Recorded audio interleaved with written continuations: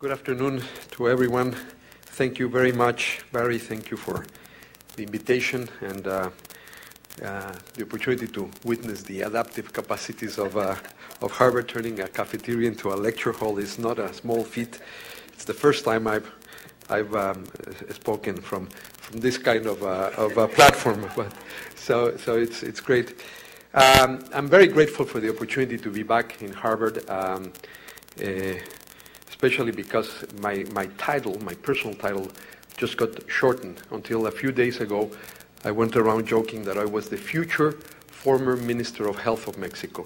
Well, now I am the former Minister of Health of Mexico as of less than a week. I've come out of 6 extraordinary years only last Friday. And this is actually the first opportunity I have to speak in public after my tenure. And according to my calculations, when I finished my term, I was the 6th longest serving Minister of Health in the world. So you are witnessing here a rarity in the world, a phenomenon. But it is my first chance to reflect in public about some of the lessons and some of of what I learned in this job for the past 6 years. And it is a very symbolic venue because to me it almost symbolizes a cycle that's coming full circle. And of course, if you know anything about the pre-Hispanic cultures of ancient Mexico, they were obsessed with cycles, and cycles were everything. The world got reinvented every 52 years, and cycles are everything. So, like Harvard, yes. So for me, this is almost like a cycle that's closing. And when I finished my tenure as the founding Director General of the National Institute of Public Health in 1992, I came here for a sabbatical. And actually, many of the ideas that I'm going to be sharing with you about what's happening in Mexico were actually nourished in this environment back in those days. So for me, the most gratifying experience of the last 6 years has been, as Dean Bloom just mentioned, the opportunity to turn a lot of those ideas into action that has transformed reality in my country and also has provided, I think, valuable lessons for other countries. So over all these years, since 1992 at least, Harvard has continued to be very, very directly involved in the reform efforts in Mexico. So, I feel I owe it to you to come back here and tell you what have been the fruits of the enormous talent that's housed here in this university. So this is what I want to do in the next few minutes, and of course, I'll be very happy at the end to engage in a discussion. I would like, first of all, to share with you what motivated the reform. Why did we carry out this effort? Then, very briefly, what were the main characteristics of this reform?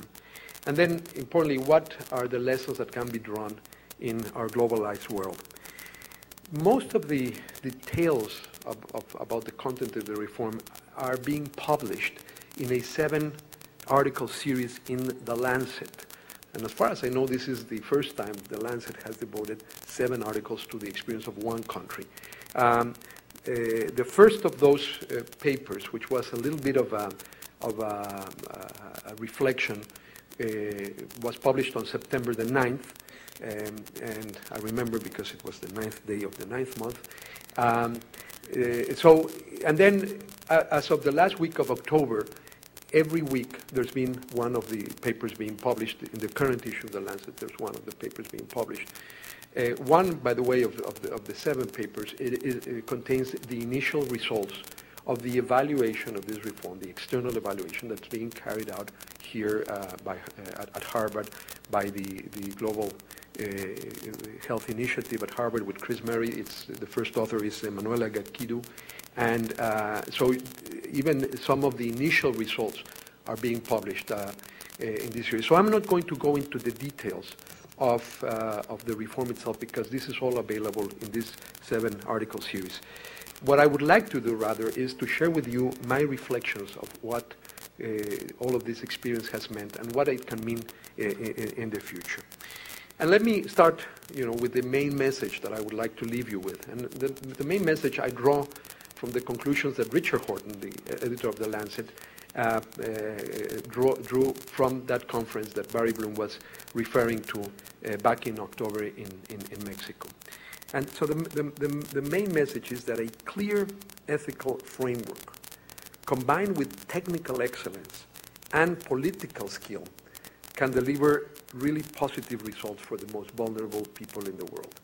And that's what I will try to show how that actually came to be in Mexico. So, I would like to start actually borrowing an idea that I learned here by my friend Michael Reich, of the idea that every public policy is sustained on three pillars: an ethical pillar, a political pillar, and a technical pillar. We tend to focus only on the last one, and indeed I will spend most of this lecture on the last one, but we must not forget that every public policy reflects a value set, whether explicitly or implicitly, and that every policy requires a political process. And those three pillars are not three separate components. They interact with each other, they develop synergies. In the case of the health care reform in Mexico the last 6 years, the ethical pillar was based on a clear notion, the notion that access to high-quality health care is a fundamental human right. Now, that doesn't sound very innovative. The Constitution of the World Health Organization says exactly that. The step forward, I think, was the notion that it is not enough to recognize that right, but that we must create the social instrumentalities so that it can be exercised in a universal, inclusive, and egalitarian manner, that you cannot exercise your right to healthcare in different ways by discriminating certain groups of society. And that creating beyond the declaration, creating mechanisms so that every person in a society can actually exercise that right in the same way is the key ethical component. So that you actually move to a universal health system in the two meanings of the word universal. One, that it covers everyone, but second, that it covers everyone with the same rules. That is to say, universal as the opposite of segregated. Because you could have, and in fact you do have, many examples in Latin America and other parts of the world of health systems that have achieved universal coverage in the first sense of the word. Everyone is covered. But everyone is covered with different and fragmented systems and different rules of access and different financial burdens to different groups of the population. So we extend the notion to have universal mean exactly the opposite of a segregated or segmented health system. And this, which may sound a little bit general, has very practical implications that I will try to illustrate. For example, as you design a package of benefits as, in an insurance scheme, a universal insurance scheme, because that package of benefits is a way of making entitlements explicit. So the way you translate the notion of healthcare as a universal right that's exercised, or as a human right that's exercised in a universal way, is by actually translating that into specific entitlements and providing social instruments for accessing that. And I will talk a little bit more about that. The second pillar is the political pillar in the good sense of the word, not the usual sense of the word politics, which is not very doesn't have great social acceptability. But politics as the art and science of achieving agreement on shared values and the possibility of reaching consensus, of bringing people together around a shared objective. And again, every public policy must stand on a very firm political pillar. And the third, of course, is the technical pillar, which is what I will devote most of my presentation to. Now, these three pillars, like in any structure, interact and reinforce each other. For example, one thing we found in the Mexican reform was that ethical deliberation was an incredibly powerful political tool, in the good sense of the word, for reaching consensus. Example, we found out through very good analysis, the technical pillar, through good evidence, we found out that Mexico was spending 3 times as much per capita on insured people than on uninsured people, out of public monies. Now, the only criterion that determines whether you're insured or uninsured is whether you have a salary job. That is to say, your position in the labor market. So it was very interesting to go to the Congress, to the people who actually allocate the budget, and say, so you believe that the life of people should be valued differentially, depending on their position in the labor market. And of course, everyone said, no. My value set is that lives are valued equally. Well, your allocation behavior reflects a completely different value set. You're making decisions that literally are life and death decisions, and you're differentiating how much money you invest in the health of people based on their position in the labor market. If that is not your value set, you should change that. You should move away from that and begin allocating the budget on an equal basis, on the basis of health need, not on the basis of whether a person has or not a salary job. So the ethical deliberation, making the value set explicit, became an enormously powerful tool for the political pillar. And all of that was grounded on the fact that we had done a very good job at uncovering those differences in allocation through very specific methodological tools, many of which actually have been developed here at Harvard and in other academic and international organizations. So this is then to illustrate how the 3 pillars actually interact with each other. But let me tell you a little bit more on the technical front what the reform was all about. What motivated this reform? The reform is a very simple notion. It's to achieve universal health insurance. Again, not a new idea as such. The world has been proposing this kind of scheme since at least the 19th century, and most of the industrialized nations of the world have achieved universal health insurance. There's 1 or 2 exceptions in the rich world, which will remain unnamed, but this is, again, not a wholly new idea. What is different is that in the developing countries in the 21st century, we are witnessing a whole new dynamic of the relationship between poverty and health. We truly are in an era where we're experiencing a double burden of disease. And again, I won't recapitulate all the work that's been done here at Harvard and in other institutions, but certainly where Harvard has been a world leader on the epidemiologic transition and on analyzing the way in which the epidemiologic transition is not a simple progression from non-communicable diseases, from communicable to non-communicable diseases, but a much more dynamic process where you have substantial overlapping, where you have counter transitions, back and forth movement, and where you have very often in developing countries an unequal distribution of progress in the epidemiologic transition, which means that you end up having a double burden of disease. We have not, in most low and middle income countries, we have not completely taken care of the unfinished agenda of common infections, maternal deaths, malnutrition, when we're already facing the emerging challenges of non-communicable diseases and injury. And that means that we have moved out of a relatively simple world where priorities were clear-cut and where basically we had a world where communicable diseases were the problem of poor countries and non-communicable diseases were the problem of rich countries.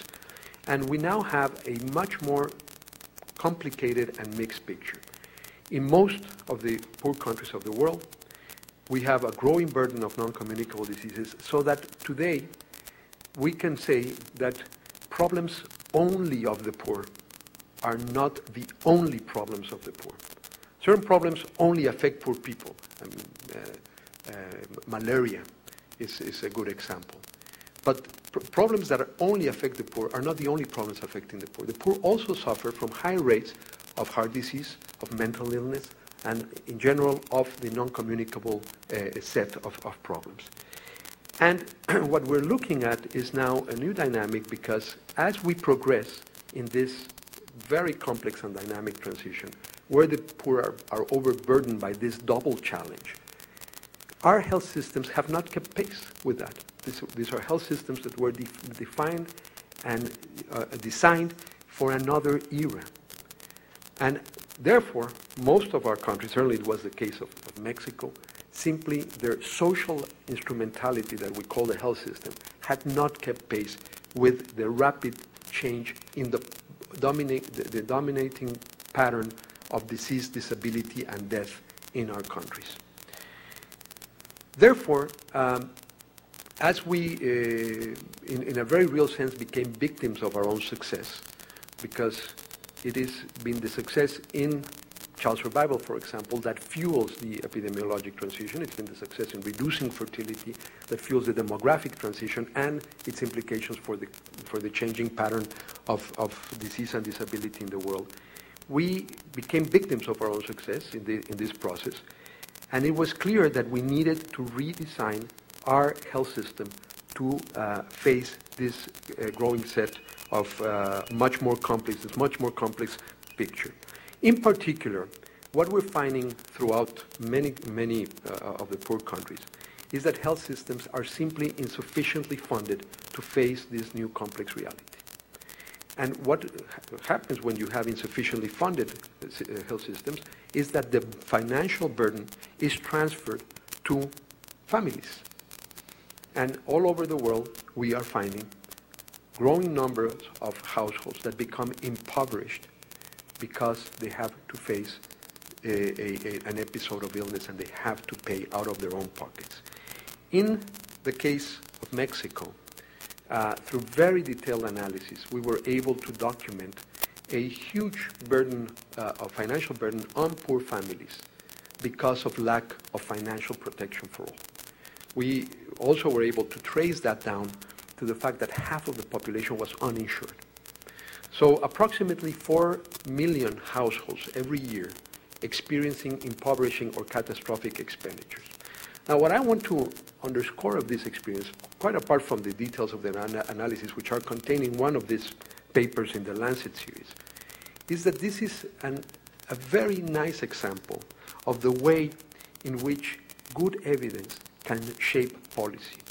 Because of the dynamic of health and disease, this was a topic that was not even, forget the agenda, was not even in the public debate. Because, of course, this is a lot of people who were uninsured, 50 million people, but because of the nature of severe disease, at a given point in time, only a very small fraction of the population is affected by such a disease. So these families become invisible, to draw on a term by Amartya Sen. This is we reach a phenomenon of invisibility of households experiencing large catastrophic expenditures. So it took very solid analysis to bring that out, to aggregate it through the analytical process, and make it an issue that was in the awareness of the society, and then translate that awareness into a policy, and then translate that policy into a legal reform, and then translate that legal reform into increased allocation and an actual program to generate insurance for the poorest segments of society. So this is where my faith in the value of good analysis, good research, the value of knowledge to transform reality is probably, has been greatly strengthened by this experience. And this process was carried out by applying a lot of knowledge-related global public goods. We know today that a large part of the improvement of health conditions, particularly during the second half of the 20th century, was fueled by knowledge. Now, knowledge improves health through three main mechanisms.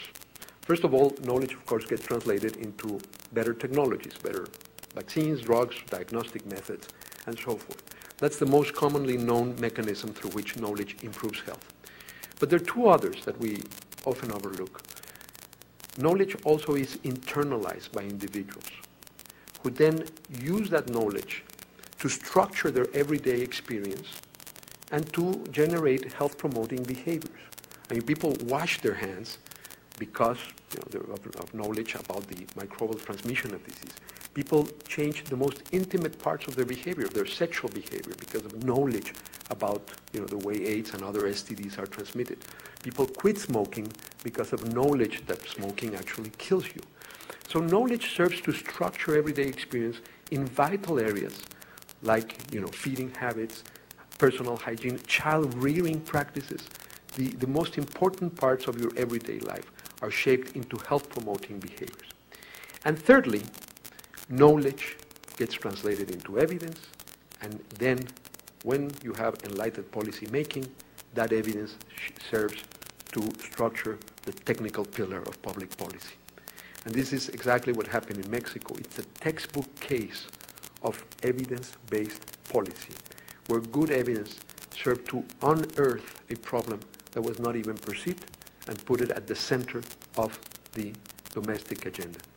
And it did so through a number of what I just call knowledge-related global public goods, and this is why it's so important to invest in knowledge. What are those? Well, conceptual frameworks, the WHO framework for health system performance that Chris Murray had so much input to do, and it was part of our work in the World Health Organization. That framework, for the first time, emphasized fair financing as an intrinsic goal of health systems. So health systems are there not just to improve health, but also to do so in such a way that the burden of financing that health improvement, the burden on society, is distributed in a fair manner. Well, Mexico did very poorly on the fair financing assessment of our health system performance, and rather than adopting a defensive position like other countries did, we actually used that bad outcome, that bad assessment, to make the case for the need for reform. As other countries, by the way, did. It was not just Mexico. Many countries used their bad rating to make the case for the need for reform.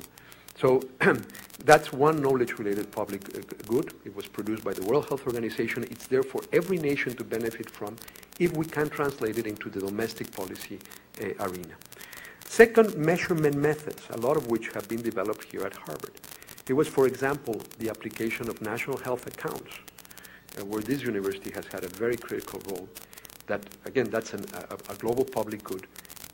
By applying it to the case of Mexico, we were able to document this phenomenon of huge millions of families undergoing catastrophic expenditures.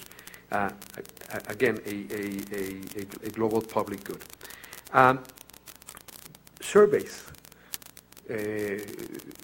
Most countries now, as part of their UN reporting requirements, carry out national income and expenditure surveys, but they have not been fully exploited for health purposes. Well, Mexico had those surveys, as most developing countries, and by applying some of these tools, we were able again to generate the evidence that some big change was necessary. So it is the application of these knowledge-related public goods brought to the domestic agenda and utilized to take care, to address a local problem that contains the elements, the foundations for the technical pillar of this reform. Now, what happened with all this evidence? Well, we were able then, through this exercise, to document that faced with a double burden of disease, we had an underfunded health system. Mexico was only spending 5.6% of its GDP on health, clearly insufficient to deal with the double burden of disease. Furthermore, we were able to document that beyond the problem of the level of funding, there was a huge problem in the origin of funds. Contrary to common knowledge, we documented that most health financing in Mexico had become private out-of-pocket expenditure. There was the preconception that we had a publicly funded health system.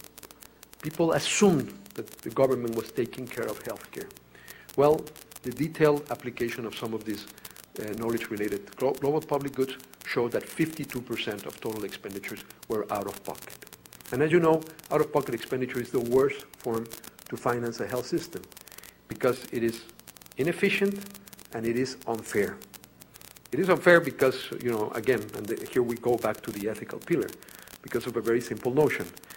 Disease is not the fault of people, and therefore a health system that places the financial burden on the sickest is inherently unfair. Access to healthcare cannot be part of the reward system in a society. Access to healthcare is the condition for a fair distribution of the benefits in any society. If you don't have universal access to health and education, everything else that gets distributed in a society is unfairly determined because you have not given the same opportunities to everyone. Well, that basic notion clashes with a health system that's financed by out-of-pocket payment because it makes the sickest pay the most. So it's inherently unfair. But it's also inefficient because of a small detail of the characteristic, the small characteristic of health phenomena, and that is uncertainty. None of us knows exactly when we will become sick or we will suffer a serious accident or an injury, and therefore, if you leave payment to the moment when you are actually need care, you run the risk of that payment being catastrophic. And as I just mentioned a while ago, we documented that there were millions of households, and a recent paper also published by The Lancet documents that this is a widespread phenomenon throughout the developing world. Millions and millions of households becoming impoverished and falling into what I would call an unacceptable paradox. We know today that health is probably one of the most potent instruments that we have to empower people to lift themselves out of poverty. And the paradox is that when societies don't have the social instruments to achieve fair financing, healthcare can itself become an impoverishing factor for families. So rather than being a powerful tool to fight poverty, paying for healthcare becomes an impoverishing factor. And this is exactly the paradox that the reform in Mexico tried to deal with. How did it do it? Well, armed with this technical pillar of the evidence and with the ethical deliberation that healthcare is a human right and that it has to be exercised in an equal manner with explicit entitlements, we were able to persuade the Congress through the political pillar to issue a new law, a new health law, or to make a very substantial reform of the health law. That law was approved in April of 2003 by a large majority, 94% of the vote in the Senate, from all political parties. Now, many of you must know that Mexico has become a normal democracy after 7 decades of a very peculiar democracy, a one-party system. Well, now it is a normal democracy with a highly divisive political process. It was possible, through the ethical deliberation, to focus the agreement of all parties on this one law. We could disagree on everything else, like a vigorous democracy, pluralistic democracy, like the one we're trying to build in Mexico. We could disagree on many things, but this became an issue where everyone could bridge their differences and come and sit around the idea that we had to have universal health insurance. The law came into effect on January 1st, 2004, so we just are finishing the third year of implementation. And what the law does is it gives 7 years, from 1st January 2004 to 2010, to enroll 50 million persons, half of the population, who were uninsured before the reform was passed. Who are these 50 million? All the people that work on their own, and therefore had been excluded from conventional social insurance, which we have had in Mexico since 1943. But like in most developing countries, social insurance was tied to formal employment. There is also one developed country where insurance is employment mediated. Again, it shall remain unnamed. But this is the standard in the poor world. So social insurance is highly limited, and what we were able to do was to break the dependence of social insurance coverage on salaried formal employment and financing through payroll taxation. The instrument has been a new insurance scheme which we had called popular health insurance, or seguro popular in Spanish. It is a very interesting scheme that I'll very briefly describe, again because the papers contain a lot of detailed description, and that's now enrolling these 50 million people over a 7-year period. Now, 7 years might sound like a lot. Certainly there's many biblical curses that lasted 7 years. 7 years means that we have to enroll 1.7 million families, we enroll whole families, per year. And that's a huge logistical operation. And fortunately, we're right on time. We finished the administration on November 31st, issuing the policy number 5.1 million, 5.1 million families, about 22 million people are already enrolled, and we're right on target to be able to enroll the 50 million people by the year 2010. But the important thing here is not enrolling people. You're enrolling them so that they can actually exercise the right to health, as I said at the beginning. The important thing here is that the law makes explicit the entitlements, and then, for the first time in Mexico, it stipulates the budgetary obligations of the federal and state governments to fund access to those entitlements. And that has been, I think, the revolutionary component. Instead of the traditional way in which we fund health systems, where we budget inputs and we subsidize the supply, here we put the whole budgeting process on its head. We start by saying, what are the rights of people? Not the abstract right to healthcare. What does it include? So we develop a package of interventions. We cost that, and then we say, in order to be able to deliver this and then allow people to exercise their right, this is how much it costs per family. And therefore, this is what the federal and the state governments must provide in their budgets. So thanks to this mechanism, it was possible to write into law a solution for the underfunding problem. That was, as I mentioned a while ago, part of our point of departure. We had underfunded systems, not in the abstract, underfunding to deal with the double burden of disease.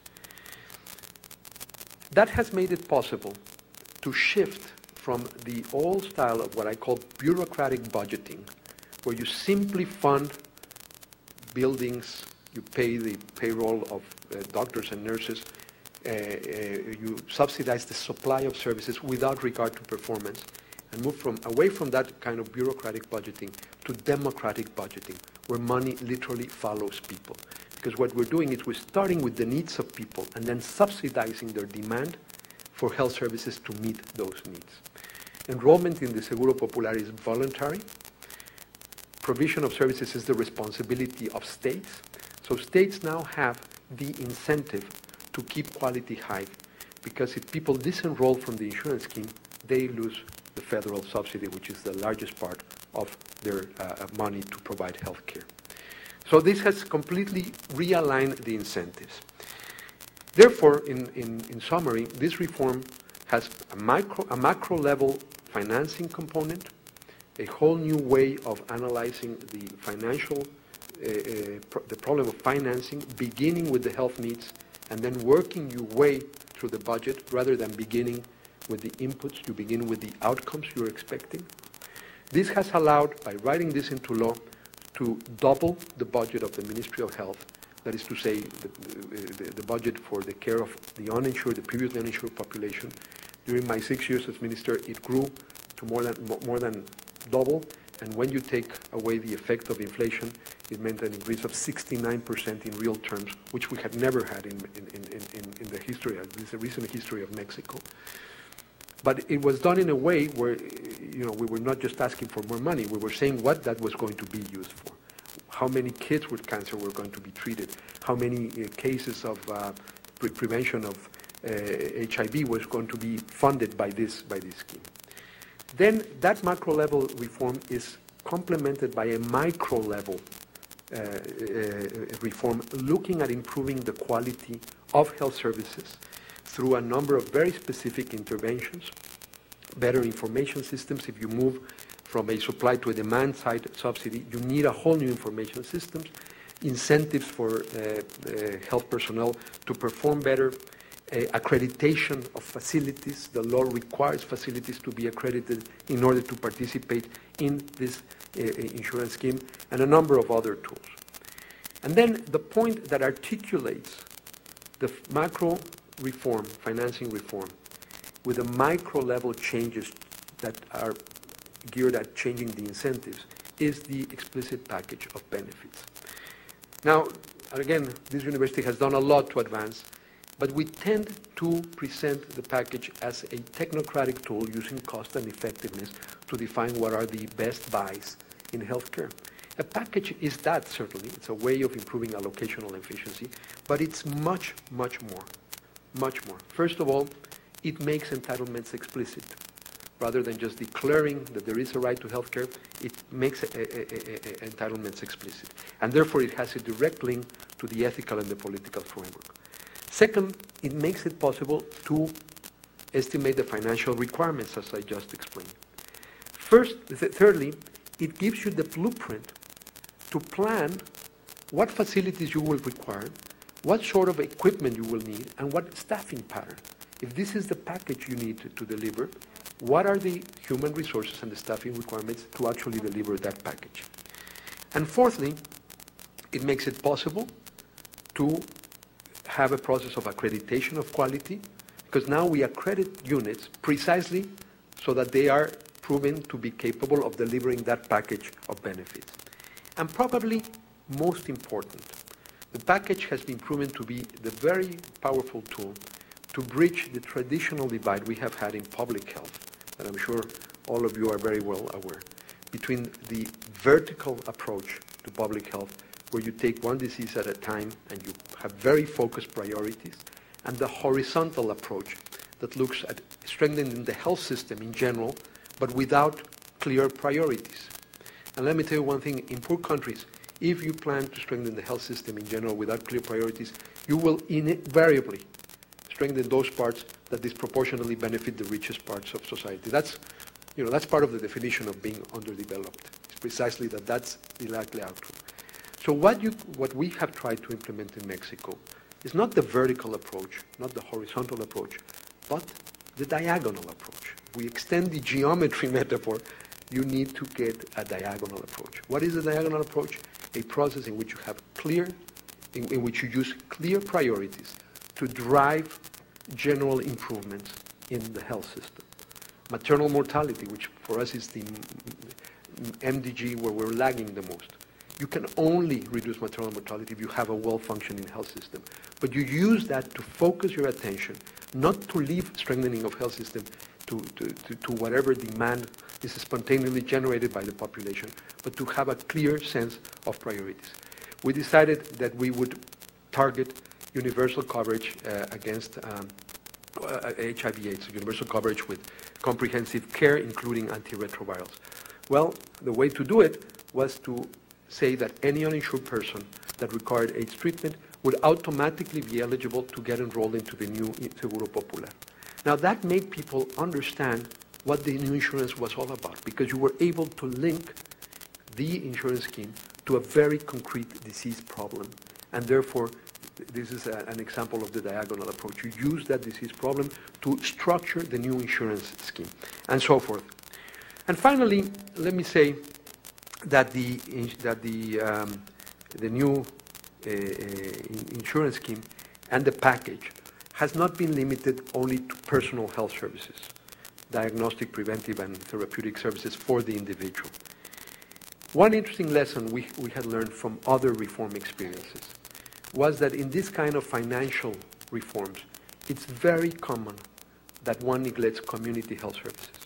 Those services where there's no spontaneous demand from the population or that represent truly public goods, like good epidemiological surveillance. Typically, because the political pressure is usually to fund personal health services, the financial reforms tend to neglect some of these community services. How do you fund vector control? I mean, the mosquito doesn't go flying and asking people if they're insured or uninsured. You obviously, it's a public good, but therefore, there is no spontaneous demand for that. It's just assumed that will be funded. If you're not careful, you will end up underfunding those services. How do you fund epidemiological surveillance? These are typically public goods that only are noticeable when they fail. A big part of our problem in public health is that our main victories are the absence of outcomes. And that's very, very tough to sell when your victory is the absence of outcomes. When we had, the SARS incident, I went to the president and said, no one has come to congratulate me, Mr. President. There was no SARS in Mexico. I said, no, of course, no one noticed. Of course, if we had had a case, my head would have been chopped. I would have been the.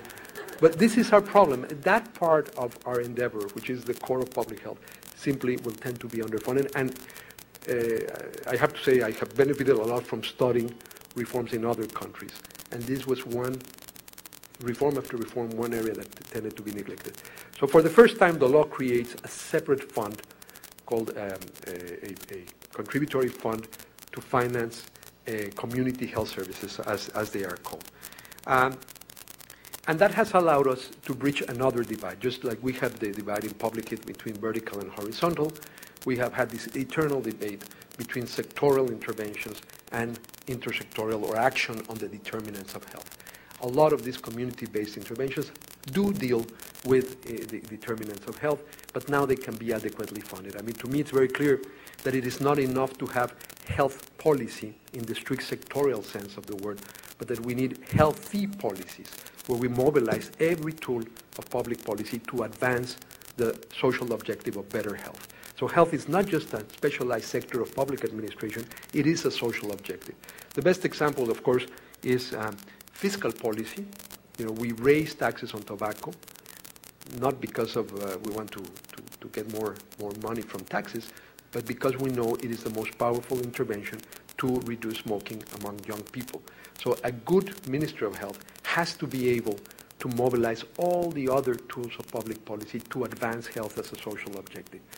And that is a key and essential part of the job of a Ministry of Health. We're not in charge of road safety, but we are in charge of making sure that pedestrians are protected and people who go in cars are protected and that the necessary regulations are protected.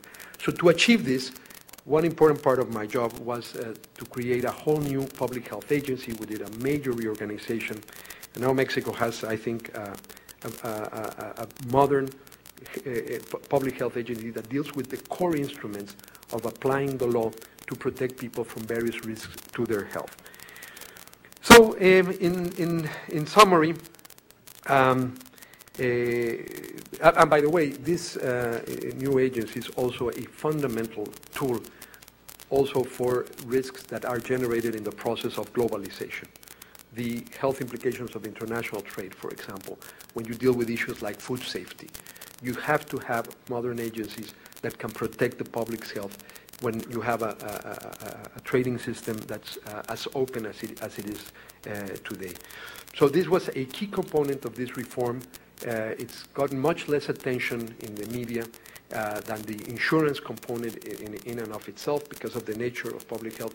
But I didn't want to be remiss in being here at the School of Public Health, and particularly at the cafeteria, such an important element to satisfy a basic human need, to reinforce that the nuts and bolts of public health lie in these sort of actions, and that we must not forget that component in our health system reform. Public health is a part of the health system.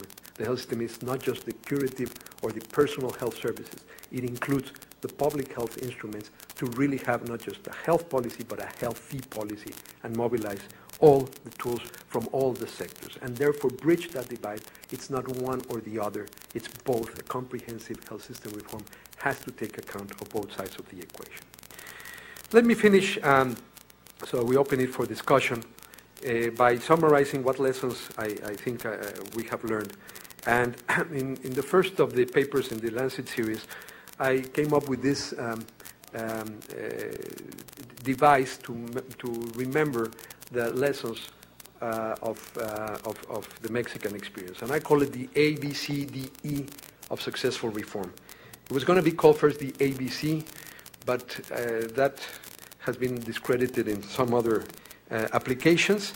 So we made it the ABCDE of successful reform. The A is for agenda. It is fundamentally critical to link health to the broader societal concerns. We must break loose from health being strictly the concern of specialists and make sure we are able to demonstrate the relevance of investing in health for development, for security.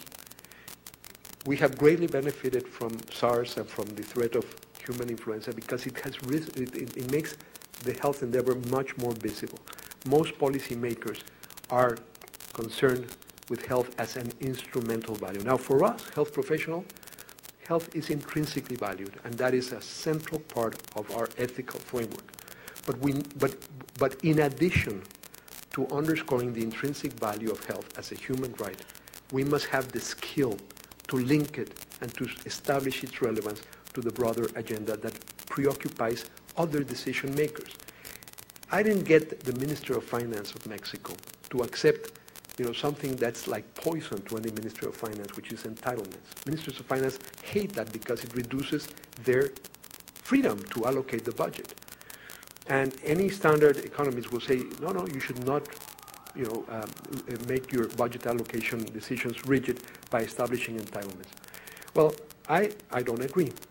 If the entitlements are good things, thank God we have rigidities, because you don't want a society where you cut health insurance to finance war efforts. You don't want that. You want some of those rigidities. But how do you convince a Minister of Finance of that? You convince that by showing that this, apart from its intrinsic value, is going to be very positive for economic growth in Mexico. You do that by bringing very good analysis that the system we had for financing out of pocket was having a major impact on, for example, saving rates in Mexico. That having an unhealthy population was being a major hurdle to economic development. So the A for agenda is the need to use good evidence to make the case that good health serves to fight poverty, generate employment, protect savings, make your labor force more productive, enhance the effectiveness and the efficiency of your investments in human capital through education, and in general, to contribute to economic welfare and to better security. If you manage then to put health in the center of that broader agenda, then you can move to the B, the budget. And of course, a big lesson from Mexico is that certain areas of a budget have to be preserved, particularly in a pluralistic democracy. You need to be able to allocate to define the budget with reference to some objective criteria to insulate the health budget from political manipulation, which is not an uncommon reality in our countries. And the main, I think, achievement was that we were able now to write into law what are the benefits. By starting with the benefits, we were able to work our way to the budgetary obligations of the federal and state governments. Now, this is a huge improvement. The last two budgets in Mexico, both the Ministry of Finance and the Congress simply read the law and approved the budget. In the past, the Ministry of Health, including yours truly, had to go, cup in hand, beg to the Ministry of Finance for a little bit of budget. It's over. It's now in the law, and it's linked to entitlements. And now you also create a social movement to defend those allocations. So the budget is very important, and I know there will be many economists in the room who will take issue with this point. But I hope we can debate. I think certain entitlements are fundamental, and health-related entitlements are very important. However, as the legendary Professor Ramalinga Swamy from India said, it's not enough to get more money for health. We need to demonstrate more health for the money. And that brings us to the C, capacity. All that money that you're getting, the extra budget, has to be invested in building up capacity. And capacity has two main components. Obviously, the first one is the capacity to deliver high-quality health services. So an integral part of the reform has been we wrote into the law our obligation to stipulate 3 master plans for investment: facilities, technology, and human resources. And now we have to produce every year, on a rational basis, what facilities will be built on a long-term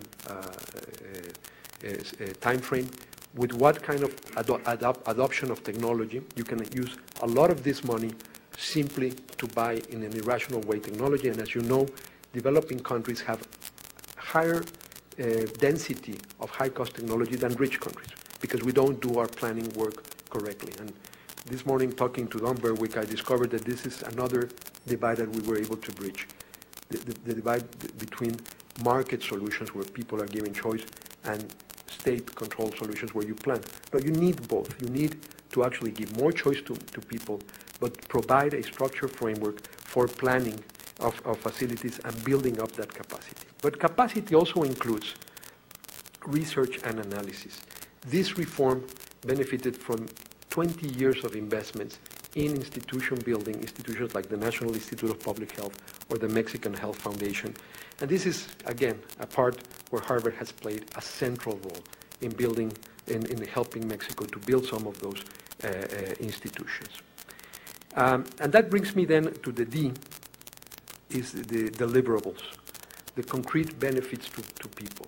The only way in which you can link some of these abstract notions of financing and management and build support for people is through the explicit package of benefits that I've already commented on. You then can focalize the attention of the public in the concrete benefits that derive from a reform like this. And you also make yourself accountable to not just getting more money for health, but for more health for the money. How many, what are the benefits, what are the outcomes that we are achieving? And finally, the E is the evidence, E for evidence. I already mentioned the three mechanisms through which knowledge improves health. We need to make the case that all of these reforms have to have a solid evidence base. And that will allow us to bridge two more divides. One between analysis and action. I think the Mexican reform is an example of how science can actually fuel social change. And the other is the false dilemma between local and global research. This is again a case where global knowledge public goods are brought to the center of the domestic policy agenda to transform a local reality, and then we need to close that circle by building up the evidence and feeding back into the global pool of knowledge in order to engage in a process of shared learning among countries. And this is, again, a big role for universities like Harvard University, systematizing this evidence. But we need the institutions that will carry out that work, making sure that we document whatever works and doesn't work in the health systems area so that we, countries can learn from each other. Very importantly, not to repeat mistakes, also to learn what's good. And that's why this reform has had a very big component of external evaluation that, as I mentioned at the beginning, is being carried out here in Harvard, and one of the papers has the initial results. I like to say that to reform, we must inform, or else we will deform the health system. So getting good evaluation and making that part of the evidence base is another way of closing that virtuous cycle. I would say in the final analysis that what happened in Mexico and during these 6 years is that we began to rewrite the social contract for health. This is a contract that every society establishes among three groups of citizens, and these are obviously not mutually exclusive groups, but citizens in three roles. Citizens as users of the health services, citizens as providers of health care, and citizens as taxpayers who fund the health system.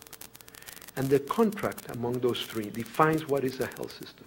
What we did is we have not rewritten the contract. The reform is ongoing and has 4 more years to go, and then it will again become victim of its success, and we will have to have another wave of reform. But we did begin to rewrite the social contract among citizens. For citizens as users, which is everyone, because we will all one day be users of the health system, and if public health is a part, we are all part of the health system. So for them, equal rights. The new social contract for health says that healthcare is not a privilege, it's not a merchandise you purchase, it's a social right that needs to be exercised in an inclusive and egalitarian manner. For citizens as providers, the new social contract says that if you excel, you will be rewarded, that you don't need to sink into mediocrity, but that we will have a system of democratic budgeting where good quality is recognized and rewarded, and when you generate the means, the resources to provide, to give the providers the tools to actually deliver high quality care. And for citizens as taxpayers who work in order to finance this health system, the new social contracts gives assurances of accountability and transparency.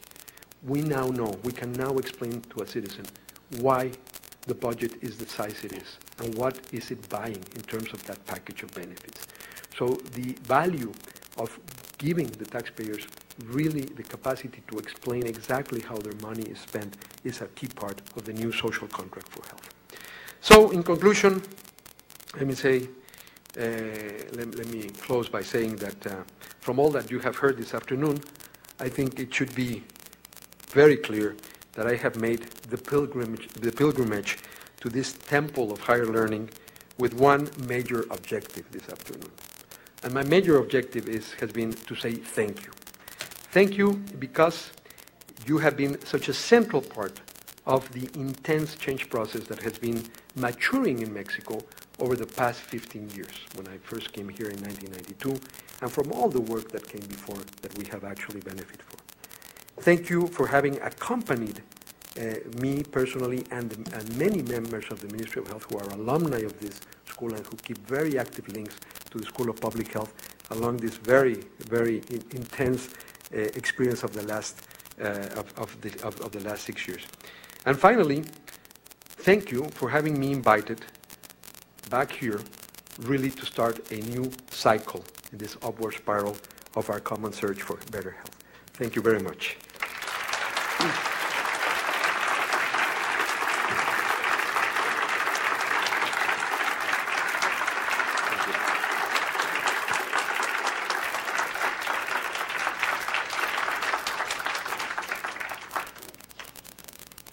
The floor is open for comments and questions. It's hard to see up here, so perk up. Yes. You want to lead? You have a question? Juan Liu of the Department of Population International Health. Julio, even though you didn't get to be the WHO Director General, as many of us hoped you would, I'd like to congratulate you on standing tall on your ethical and technical pillars. Unfortunately, Margaret Chan's political pillar turned out to be the deciding factor in the last race. My question is this. You briefly mentioned your marvelous speech that you exerted a tremendous effort on restructuring the health organizations. You created a new set of modern public health institutions, which turned out to be a very important contributing factor to the success of Mexico's health reform. Can you elaborate on what those new agencies are and how they function? Yes, just an editorial comment on the WHO. It was a fascinating process because, a person from a developing country like myself was able to mount a campaign based only on a platform of what I've been telling you. So I was truly just being the candidate of the work of many, many people, including, like I just said, very sincerely, a lot of people in this room who have helped this process a lot. The positive side of this is that in processes that we know are very much influenced by geopolitics, that a candidate that was only running on a platform of things like I've been talking about this afternoon was able to get so far. So if we look at it, it is actually I think the possibility of beginning to change some of the elements and make this more of a merit-based competition. But if we were able to change some rules, I think this would be a fundamental part of the reform of our multilateral system. And the rules are very simple. We live in a very schizophrenic reality because most countries, most democracies in the world will apply certain rules to their elections. And yet we don't apply the same rules to our international organizations. So if we simply applied the same rules that the same countries, apply to our internal elections, for example, rules on finance limits, it would be inconceivable in any mature democracy that you would allow elections where there's no finance limits, because then you don't have a level playing field. Well, we just need to do that in our international agencies. And then I think the next person who runs strictly on merit and not on limited financing will make it to the end. But having gone all the way as far as I did on the basis of this platform, I think for me is a great reason for hope. But we still need to do those reforms. I refer specifically to the new public health agency. We used to have a highly bureaucratized process for the core elements of public health, dealing, with the regulatory aspects where we utilize legal and regulatory instruments to protect the health of people. All those core functions of public health, like determining acceptable levels of environmental or occupational exposures, assuring food safety, regulating the pharmaceutical industry, and so forth, were in the ministry were completely dispersed, highly fragmented, very prone to corruption. And what we did, and it was a key part of this reform, was to rearrange, do a major institutional reform, to bring that together into a new agency called the Federal Commission for Protection Against Health Risks, and make it into a very modern, transparent, effective instrument that I would say is the equivalent of the FDA here, with elements from OSHA and EPA, because it also sets environmental and occupational exposures. Now, that's the neglected part of health systems. And one of the things I'm very proud of is I am the first Minister of Health of Mexico, since the ministry was created in 1943, who has formal training in public health. And so for me, it was very important that actually, because, there will be a tendency to appoint other people with political credentials or other reasons, to create an institutional setting where it's not dependent on the fact that the minister in turn is convinced about the value of public health, but you actually have the institution, and then you have a separate fund within the reform to finance a lot of these public goods related to health. But that was the new agency, and we've done a lot of description about what it is. I think it's been a model of complete re-engineering of those core functions. But today, we have a very powerful instrument to stand up to powerful economic interests that very often represent a threat to health, like tobacco, or like the food industry. And this is a lot of what the basic stewardship role of modern ministries of health has to do with. It's not stewardship is about setting rules of the game to promote the supreme value, the superior value of health. And we now have an instrument to do that in the ministry, which we didn't have before.